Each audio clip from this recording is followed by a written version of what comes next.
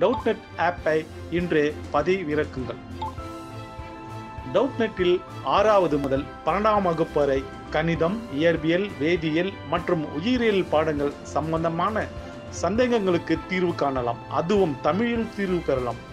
உங்கள் கேள்வியை புகைப்படம் மட்டும் எடுங்கள். அதனை கிராப் செய்யுங்கள். உடனடியாக அதற்கான வீடியோ தீர்வை பெற்றிடுங்கள். Doubtnut தமிழ் யூடியூப் சேனலை சப்ஸ்கிரைப் செய்து இது போன்ற பல வீடியோக்களை கண்டு மகிழுங்கள். Hello students, question Yoda. Give the expressions for displacement, velocity and acceleration of a particle executing simple harmonic motion. So ఒక పార్టికల్ అనేది సింపుల్ హార్మోనిక్ మోషన్ ఎగ్జిక్యూట్ చేస్తున్నప్పుడు దాంట్లో displacement, velocity and acceleration expressions అనేవి మనకి ఎలా ఉంటాయి అవి మనకి ఇవ్వమని చెప్పేసి అడుగుతున్నాడు అనమాట. ఓకే స్టూడెంట్స్, సో మనం ఇక్కడ చూసినట్లయితే so let me consider uniform circular motion. Okay, so uniform circular motion అంటే nothing but at a particular time period okay the motion will repeat it self. Okay, and మనం ఇక్కడ చూసినట్లయితే students so ఇనీషియల్గా ఏదైతే ఉందో ఈ పాయింట్ నుంచి start అవుతుంది, ఏబిసిడి అంటాను. Okay, so after a time tea the body is at a position P. Okay, so firstly మనకి యూనిఫామ్ సర్క్యులర్ మోషన్లో so this is uniform circular motion. So uniform circular motion and the body is traveling with an angular speed omega. Okay, so మనకేంటి ఇప్పుడు uniform circular మోషన్లో ఇది ఎస్హెచ్ఎంలో ఉంది అని ఎలా చెప్పగలం? సో ఎస్హెచ్ఎం ఏంటి స్టూడెంట్స్ మనకి it is nothing but to and fro motion about a mean position. So అది ఫస్ట్ కండిషన్. ఓకే, ఆ తర్వాత acceleration is always directed away from towards the mean position. Okay, nothing but మనకి acceleration is proportional to -y అన్నమాట. Okay, so దాంట్లో so ఇక్కడ చూసినట్లయితే students మనకి ఈ యూనిఫామ్ సర్క్యులర్ మోషన్లో పార్టికల్ అనేది ఇలా ఉంది కదా. సో పార్టికల్ది నేను projection on AC line consider చేస్తాను. So when the particle starts from here the projections will move like this. So particle అనేది ఇలా వెళ్తున్నప్పుడు ఏంటంటే ప్రొజెక్షన్ అనేది ఇలా మూవ్ అవుతుంది అనమాట. Okay, so after that particle అనేది ఇప్పుడు సి టు డి మూవ్ అవుతుంది. సో ప్రొజెక్షన్ అనేది మళ్ళీ ఇలా మూవ్ అవుతుంది. ఓకే, సో దేర్ ఫోర్ ఏంటంటే about the mean position oh the projection is making oscillations అనమాట. Okay, to and fro it is moving to and fro about the mean position oh. There four దీన్ని simple harmonic మోషన్కి ఎగ్జాంపుల్గా consider చేస్తాం. Okay, so దీంట్లో మనం చూసినట్లయితే I told నా omega is angular speed లేదా angular velocity అనుకుందాం. ఓకే, సో ఇనీషియల్గా it is at a position A. So after a time tea so the angular displacement was found to be theta.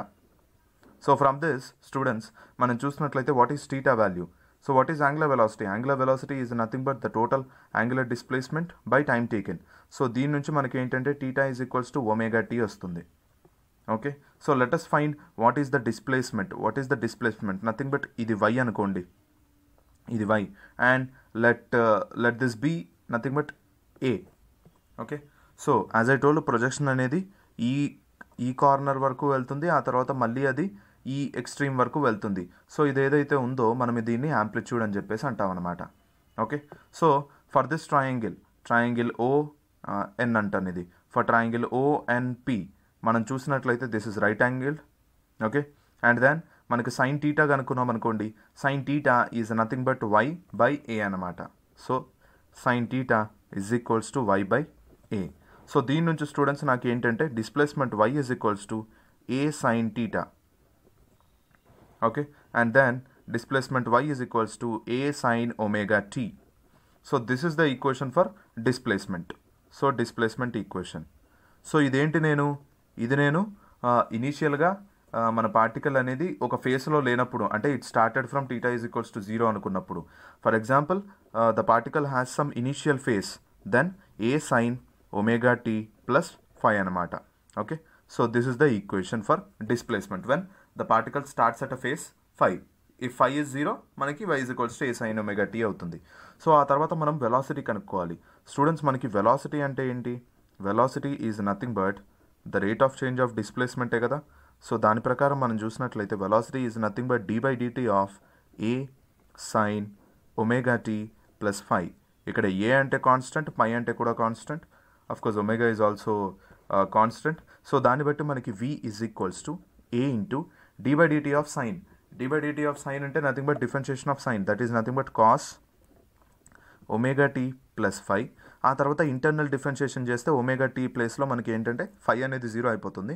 So omega tea differentiation చేసినప్పుడు మనకి omega అనేది మిగులుతుంది అనమాట. So therefore ఇందులోంచి మనకి v value ఏదైతే ఉందో అది a into omega into cos of omega tea plus phi. Okay, so దీన్ని ఏంటంటే స్టూడెంట్స్ నేను v is equals to omega into a cos omega tea plus ఫై అని చెప్పేసి రాస్తాను.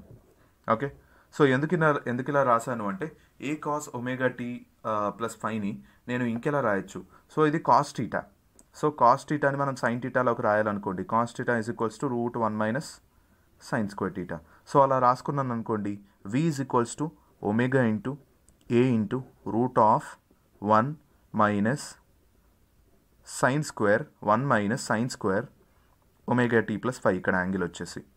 ఓకే, సో ఏ మల్టిప్లై చేశాను అనుకోండి, v is equals to omega into root of, so A multiply చేస్తే ఏ square minus మళ్ళీ ఏ దీనికి కూడా మల్టిప్లై అవుతుంది, ఏ square sine square omega tea plus ఫై అనమాట. ఓకే, సో అయితే ఇది ఎక్కడైనా చూసినట్లుందా స్టూడెంట్స్, ఏ square sine square omega tea ఫై, ఏ సైన్ ఒమేగా టీ ప్లస్ ఫై అంటే why. So A square sine square అంటే ఏ sign of omega tea plus phi whole square అంటే nothing but y square అనమాట. So దాని నుంచి మనకి ఏంటంటే వి ఫార్ములా ఏదైతే ఉందో అది omega into root of A square minus y square అనమాట. So this is the equation for velocity. Okay, so this is the equation for లేదా ఎక్స్ప్రెషన్ ఫర్ వెలాసిటీ. ఆ తర్వాత యాక్సలరేషన్ కనుక్కుందాం. సో మనము డిస్ప్లేస్మెంట్ కనుక్కున్నాం, వెలాసిటీ కనుక్కున్నాం, ఇప్పుడు acceleration. Acceleration is nothing but it is the rate of change of displacement. It is the rate of change of velocity. So dv by dt అంటే acceleration. So nothing but dv by dt అంటే d by dt of a omega cos of omega t plus phi. So ఇక్కడ as I told A omega అనేది constant and కాస్ని differentiate చేయాలి, ఆ తర్వాత internal differentiate చేయాలి దీన్ని. So అప్పుడు acceleration value ఏదైతే ఉందో అది మనకి ఏ omega into D by dt of cos. So differentiation of cos అనేది మనకి minus sign of omega tea plus ఫై వస్తుంది. అండ్ ఇంటర్నల్ డిఫరెన్షియేషన్ చేసినట్లయితే ఫై డి బై డిటీ ఆఫ్ ఫై 0 అయిపోతుంది, D by dt of omega tea అనేది ఒమేగా వస్తుంది అనమాట. So therefore ఇందులోంచి ఏంటంటే స్టూడెంట్స్ మనకి acceleration A is equals to so minus A omega square sine of omega tea plus ఫై వచ్చిందనమాట. So దీన్ని ఏంటంటే నేను ఏ is equals to minus omega square into A of sine omega tea plus ఫై ఇలా రాసుకుంటాను. So ఇప్పుడు ఏమైంది, ఏ sine omega tea plus ఫై అంటే nothing but displacement. So A is equals to minus omega square y. Okay, so this is the equation for acceleration అనమాట. And also ఇక్కడ చూసినట్లయితే దీని నుంచి మనకి S.H.M కండిషన్ వస్తుంది, that is acceleration is directly proportional to displacement but in opposite direction. Okay, so A is equals to minus omega square y, ఇది మనకి S.H.Mలో condition అనమాట. Thus we have derived displacement, acceleration and velocity. So respectively they are y is equals to a sin omega t plus phi is the displacement, v is equals to so omega into root of a square minus y square, and acceleration a is equals to minus omega square y. So these are the expressions which we have derived.